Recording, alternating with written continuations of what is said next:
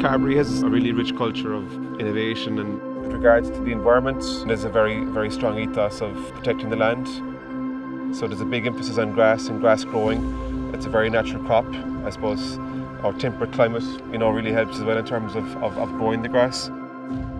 Small-scale biorefineries can help to empower farmers in the bioeconomy and change their role in the bioeconomy from being suppliers of cheap biomass, typically for biofuel or bioethanol process, into producers of finished or semi-finished bio-based products.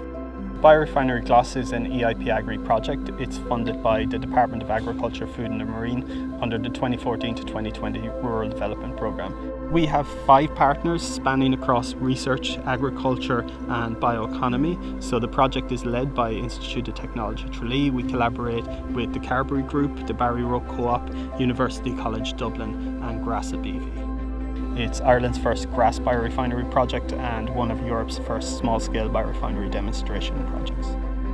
We actually cut the fresh grass in the morning and in the afternoon. We bring it into the hopper on the back of the machine. It's actually crushed and pressed at the same time, so we can access the components inside. At the moment you've got grass and the cows eat the grass, so it's one product. But the grass biorefinery, actually we're producing 4 different byproducts. The first is a fibre cake, which is basically a drier silage.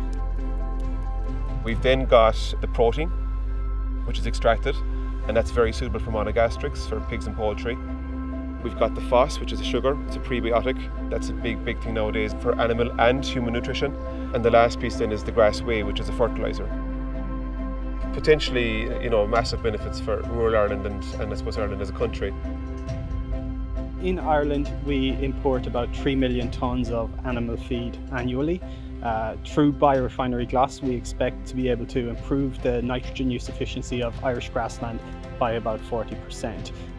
We do that by a protein optimization process where we separate the proteins in grass that cows convert to milk at a higher efficiency into a fibre fraction, which is fed back to the cow, resulting in less overall emissions produced by the cow. And we separate the other 40% protein, which isn't used effectively by the cow, into a separate portion that can be used by chickens or pigs as animal feed.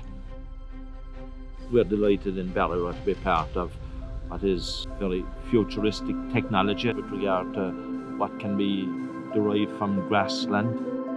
Farming is constantly changing, and it's incumbent on us to embrace any technology that could lead to opportunities for farming, particularly grass production. And if there are other things that we can do with grass, sure, of course we should embrace the technology,